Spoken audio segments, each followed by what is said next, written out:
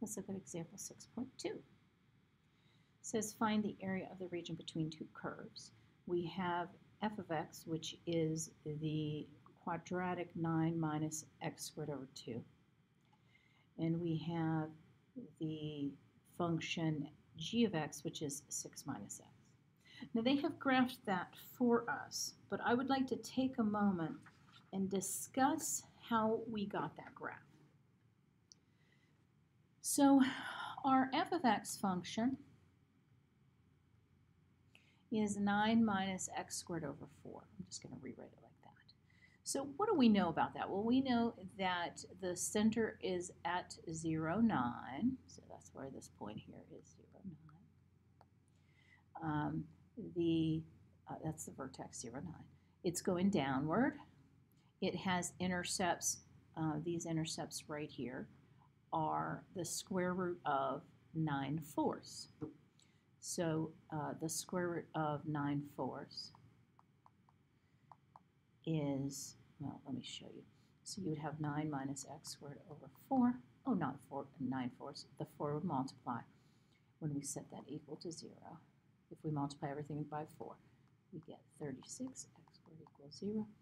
We get x squared equals 36. So x is plus or minus 6. So you'll notice at 6 here and at negative 6, we hit the x-axis. So if we know the vertex is at 0, 9, the x and y intercepts are at positive 6 and negative 6, that gives us a really good indication of what our graph is doing. To graph our linear function, that's the one you see here in red,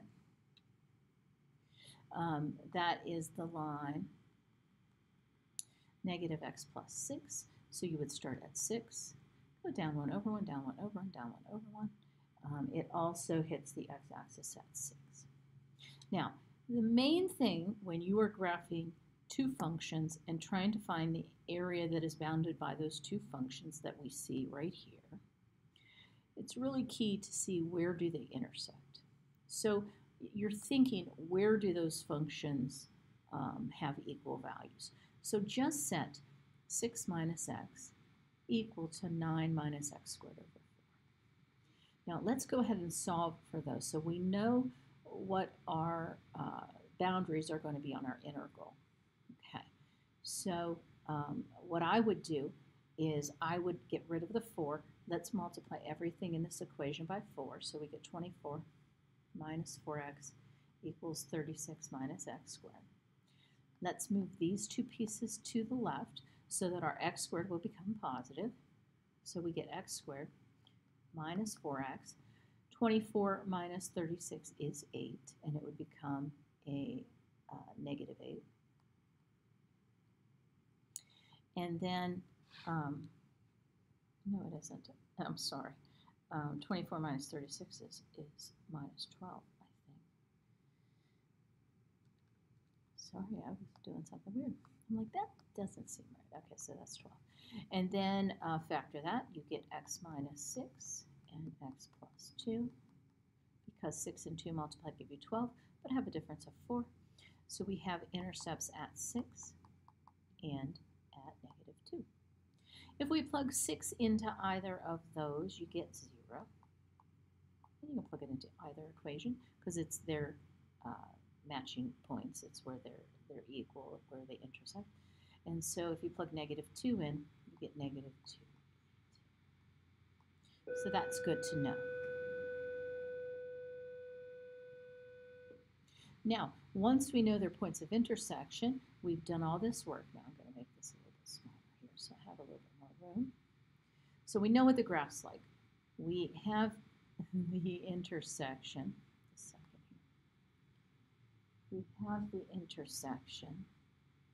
So all these things are helping us because now we can set up our integral. So remember, the area between the curves is the leftmost x, negative 2, the rightmost x, positive 6, and it is the upper function, the top function, which happens to be 9 minus x squared over 4, minus the lower function, negative x plus 6. Now we have a subtraction between those two functions. So let's go ahead and distribute that. So we get 9 minus x squared over 4 plus x minus 6. Combine any like terms. The only like terms there I see is the 9 and the negative 6. 9 minus 6 is 3.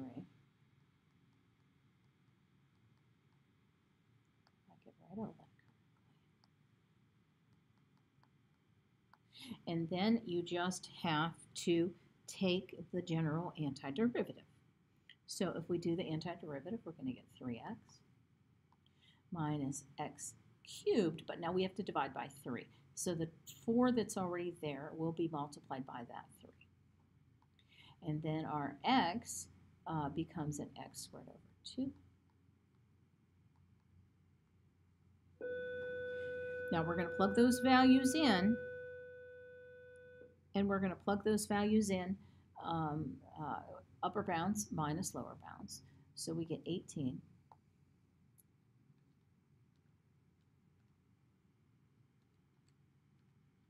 6 to the third is 216, so that's 216 divided by 12.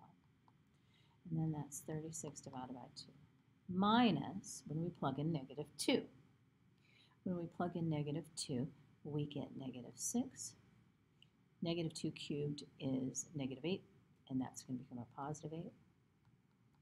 And the negative 2 squared is going to become a positive 4. And there's lots of simplifications. But if you go and combine all of that stuff, you get 64 thirds. So that is the area between those two thirds, 64 cubes square units.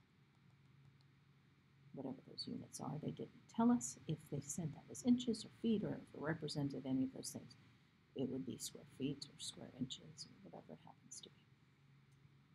So there is example 6.2.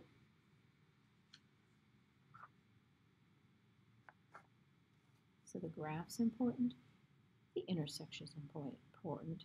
What function's on top? What function is on the bottom?